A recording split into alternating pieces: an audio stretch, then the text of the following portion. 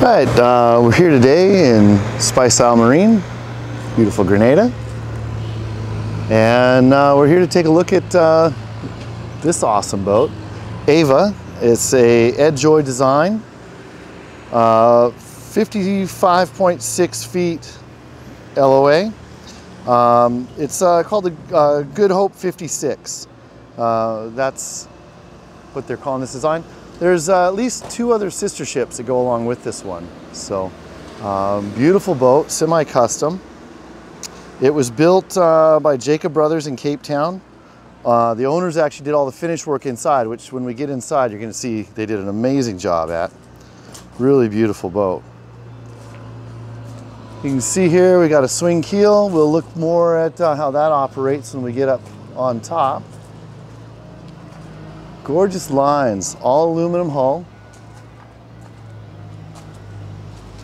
You see up here, some really nice work.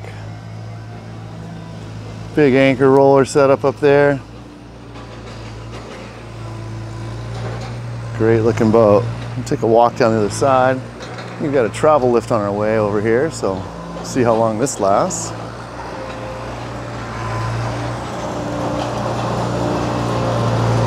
Here she comes.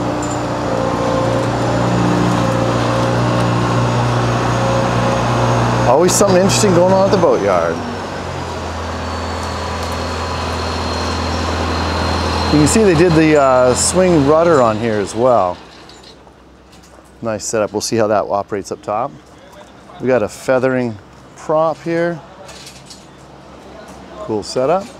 Just really quick while I'm on my way up the ladder here, I just noticed the setup here for the self-steering.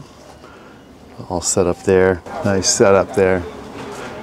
Cool looking arch right up above us. We'll take a look at that when we get up here. Just wanted to take a quick look at this custom arch that's here. We got 2 solar panels up there. Also have a radar dome up there. Little GPS antennas and such. It's also set up with davits, you can see there. Just a small davit system. You can pull up an inflatable or actually even the hard dinghy that goes with it. Nice setup. You can see that's all integrated. Also taking a look here at the push pit. Nice aluminum, hard safety lines there, just here for the cockpit area. A little bit higher than normal. Just a little extra safety there. Dual helm setup we can see. All the hardware on here has all been Tef gelled, so all set up to prevent corrosion. You can see we've got some running backs there set up on either side. Those are really just for heavy winds. If you're running the staysail on there or storm sail, you might need those. They say the rig is actually set up to be pretty stable without those. And then just up above the cockpit here, we can see we've got the kind of custom bimini. The bimini's been taken down just for storage here since we're in the yard. But we've got 4 more solar panels right up there. So nice setup there. Plenty of solar to keep everything running. Looking forward here to the cabin top. You can see we've got winches ran just here. Everything's ran really cleanly just underneath the cabin top there. It goes right along the sides of the deck salon area. Really nicely done. And then just up above here, we can see we got a nice traveler up there. Really cool Antal traveler setup, roller bearings, everything. And that's all ran just to a line controller right here. So just on the cabin top. Lifelines were done higher. The boat was built by the owners who cruised with 3 kids of their own. And then they actually did the last section of their trip with another couple and 2 more kids. So definitely safety was on their minds, making sure the boat was ready and safe for kids on board. Just as we're walking forward here, we've got our fillers here for water tanks on this side and a waste tank there. The water tanks, there's two 500-liter tanks on each side. Just looking forward, here's the ladder. This is the device that locks the keel in the down position, so we can just kind of see how that's ran there. I'll take a little peek in there. It's actually locked in its up position right now. You can see right there. Everything ran really clean. All the running rigging looks great. Nice Antal hardware, Antal track on the mast. Set up with a haystack boom there. You can see the stack pack's actually off right now, as well as all the sails, all stored inside to keep them safe and out of the sun. Just looking at the deck salon area there, nice tapered glass, double laminated. It's blocks about 70% of the UV, so actually really nice, strong tapered tempered glass setup. A little dirty right now since she's sitting here in the yard, but she's going to clean up nice. Then we can see here forward we've got a hard dinghy, actually a sailing dinghy. The mast for that is actually inside. You can see it's got a little slot there for the dagger board and pintles on the back for the rudder. Cool little way to get around. And she's sitting on a set of a cradle there, and that cradle is designed to actually hold her either right side up or upside down, either way. Nice secure setup there. Looking forward up to our double anchor rollers. Big Maxwell windlass there. Really nice, the tow rail. I love all the setup on this boat. It's just super heavy duty. Aluminum bow pulpit here, set up there, really secure. If you have to come up and work up front, it'd be great to have that there to keep you on board. Here's the baby stay, removable. You can take that back and store it if you need to. And this is a kind of a cool feature we should get a good look at. Check out the steps going up the mast, and if we follow that up, those steps take you all the way right up to the crow's nest. Really cool. If you're going to be in the South Pacific, looking for reefs, looking for shoals, great place to have for that. Just walking back towards the cockpit here again. There's twin high flow fuel fillers here set up. Really nice, be able to take fuel off the big docks, off the fuel dock, not have to worry about low flow tanks.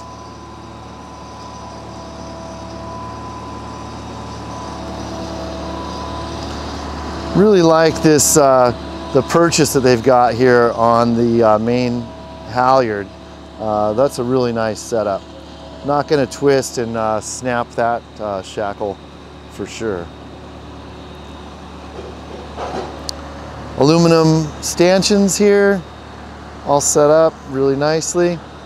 These dorades are set up well. Those vent into the cabin down below. Also inside of the ceiling panels to kind of keep airflow moving there. We can also see right up here, we've got a really nice setup for the boom crutch there, kind of integrated into the frame for the bimini. One thing we just want to take a little bit closer look at here is the swing keel setup. With that keel up, the boat draws about 1 meter. With the keel down, she draws 8 feet. So pretty good amount of draft. She's going to have great upwind performance with that keel down, but you're going to be able to access some really shallow, cool spots with the keel up. 4.5 tons of lead in the keel. You can see the shackles there locking it in the up position. There's a cable that raises and lowers the keel. It's controlled by an electric winch, which is down below. We'll see that when we go inside. This ladder system over here on the back side, that locks the keel in the down position. There is a shear pin. I think you can see it there at the top.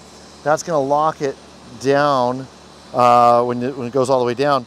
It's there in case of a hard impact. It will shear through that pin rather than ripping the rudder, or I'm sorry, ripping the keel off. So that's a nice setup. The rudder's set up pretty similar in the back. We'll go back and take a look at that also.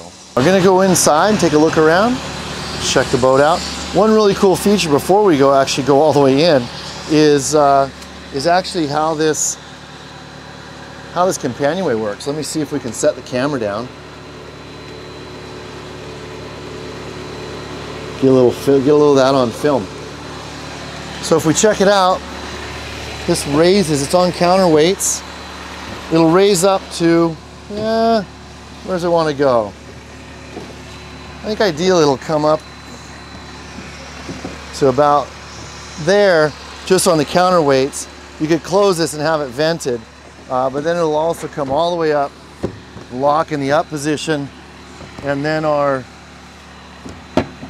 slider comes back and actually locks. So when this is locked, it's solid.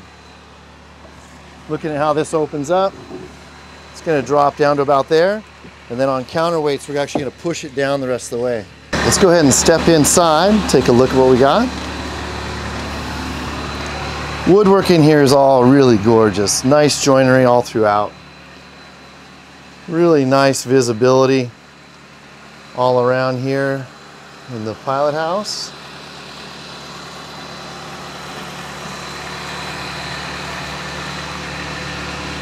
Nice little inside nav station area there. It's a good place to stand watch, especially at night or when it's crummy outside. You can see we got our engine controls right there. Electrical panel with our shutoffs just there. All nice, easy access. Master cabin is there aft. We'll check that out after we go down forward. Going back to the wiring here, electrical system for just a second. The boat's all wired 24 volt. It does have some 12 volt for the instruments and things that require that. But mostly all wired 24. It's 220 volt inverter plugs throughout the boat. We'll come over here and take a look just inside. Around to this side, we've got the galley. Little breakfast nook kind of section right there. Engine access just under the stairs, and a nice heater there. That heater's hooked up with hydronic connections that go back to the aft cabin, where there's a little radiator section there. Could be expanded throughout the boat as well. Looking at that heater again, that heater is a reflex diesel heater. They're a Danish heater. Hydronic with radiator in the aft cabin. It could be expanded to the other cabins, no problem. Beautiful tile back, not really a backsplash, I guess a little heat shield right behind that as well. We'll take a look inside that engine compartment here in just a bit. But first, just looking at the galley, tons of storage. One cool feature we've got right here is the day tank. It's got a 135 liter day tank there, and that's just the sight tube for the day tank. Great feature. Checking out the double sink. We've got the hand pump there, pressure water. It's got filtered water, also a salt water tap there. Refrigeration, we've got a top loading fridge freezer here, which is actually a, I believe it's 12 volt commercial fridge freezer here. So easy to replace if you needed to. Refrigeration goes out, you just pop a new one in there. Really like the tile black backsplash there on the stove there. Looking at the stove here, we've got a Dickinson stove slash oven, and it's on gimbals, so you can choose to have it either gimbaled or not gimbaled. 3 burners, as you can see there, and then there's a stainless steel splash guard right down, if you can see there, behind the stove there. So any any splatters or anything, they're not going to go back and cause stains or whatever with the wood. There's actually a stainless steel liner in there. We're just taking a quick look in the engine access room there. Lighting is just not going to work in there with the video, but what we've got in there is a John Deere 130 horsepower, 4-cylinder turbo diesel engine. It's got a 24 volt starter, and there's only 258 engine hours on that. There's also a Yanmar generator in there, which we can see back there. It's actually just to the right. That's a Yanmar 2GM20. It's 140 amp, 24 volt, about 1,000 hours on the genset. So both the engine and the genset, super low hours. Really nice engine access. I wish I had better lighting. I'd love to show you guys in there. Nice open space in there. Really easy to get in there compared to most boats I've been on anyway. Really cool. There's actually 5 engine access points. The floor lifts up from above. You can get there from the aft cabin to access the back side of things, and then this open here, really nice. Stairs come up on both sides, both here and going back, the ones leading back into the aft cabin, so there's great access into that space. One other cool feature I wanted to mention about the day tank system is that we've got fuel pickups are tiered. So the top pickup is going to be for the heater, least critical piece of equipment. That'll cut out first, followed by the generator, and the bottom pickup is actually for the main engine. So we've got really nice kind of a redundancy safety system there to help manage fuel, a little fuel management if needed.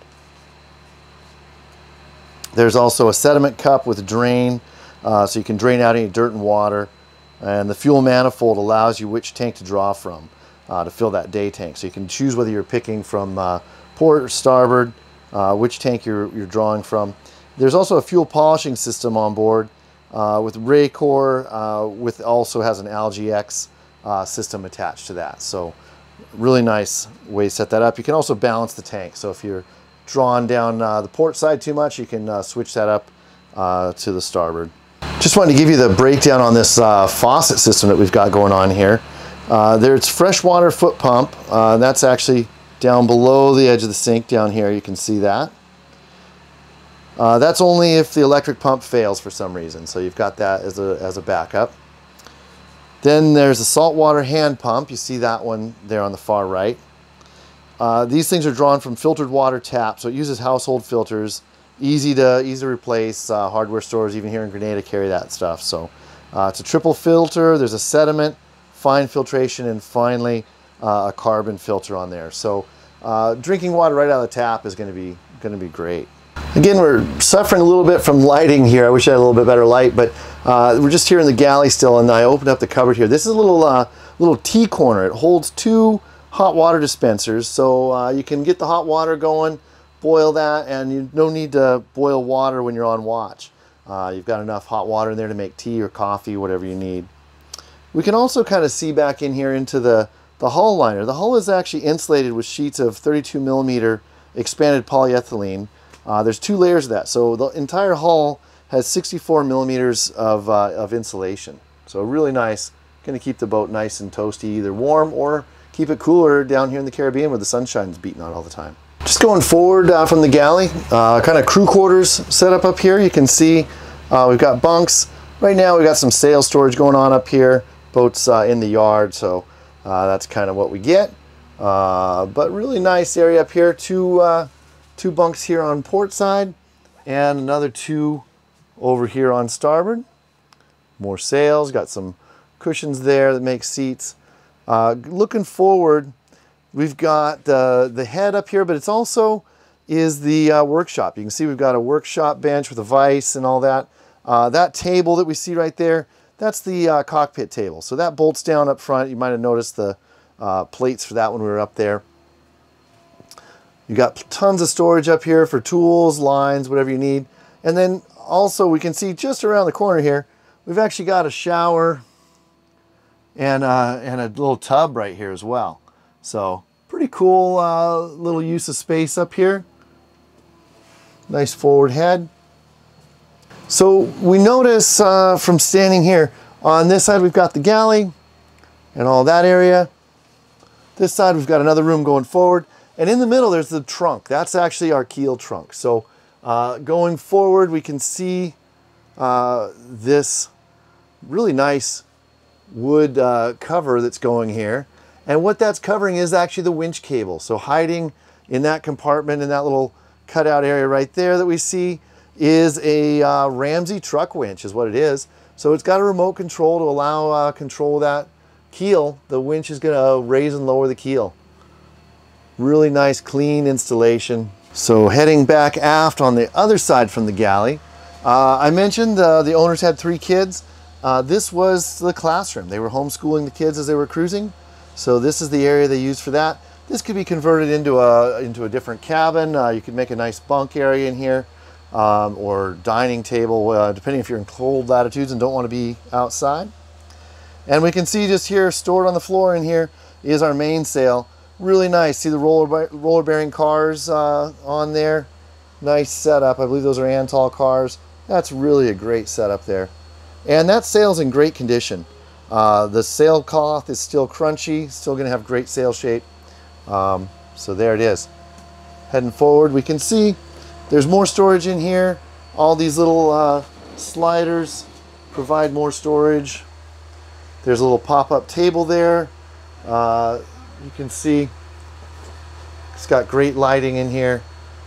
Going to have good ventilation. We got nice hatches. All right, there it is. Takes us right back to the steps going back up into the deck salon area. Sounds like our neighbors are still working on getting set up for the trailer. Let's go take a look back here at the aft cabin. All right, looking at the aft cabin, we've got a nice little desk setup area here. Great little space. And then just basically underneath the cockpit, there's a full-size bed there with tons of storage. Kind of set in here, see if we can get a spot. There is, over on the other side, you can see the radiator setup that we mentioned for the hydronic heating. So we're putting a little heat aft here as well. More storage and access there. We can see there's storage compartments just there on the other side of the bed. Very nice.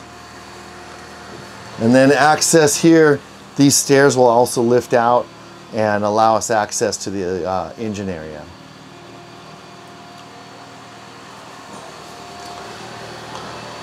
Closet space right here, all very well organized. Looking over on port side, we've got another sealed compartment there, vented to the outside. That's our actual propane locker there. Lots of great storage here in the lazarettes, or cockpit lockers. Another one over on this side. Oh, there she goes. So we're going to take another look here at the steering compartment area. This is the mechanism that actually raises and lowers the swing rudder. It also has facilities there for an emergency tiller, so you can maneuver that if you need to.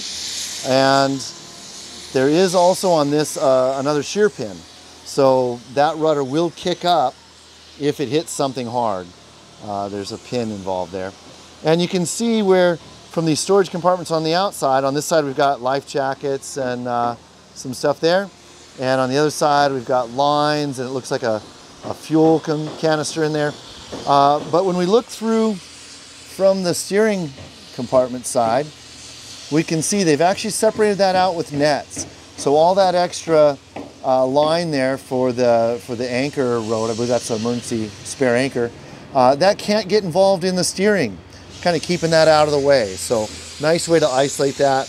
And we've got the same thing on the other side. Netting there, keeping all the stuff stored in the lockers out of that area. However, if you needed to get in there and service the steering, you could clear all that storage out, remove the nets, and you'd have really nice access to the steering. All right, I just wanted to wrap our video up with a nice pano here of the deck salon area. Really a beautiful boat, designed to go anywhere. Really well thought out and gorgeously finished. The joinery, again, like I said, is just beautiful on this boat. Really nicely done. And yeah, she's ready to go. So, need to find some new owners? Give me a call if you have any questions about the boat. Email me. We'll have a link to the listing in the comments below. So check it out. Let me know if you have any questions.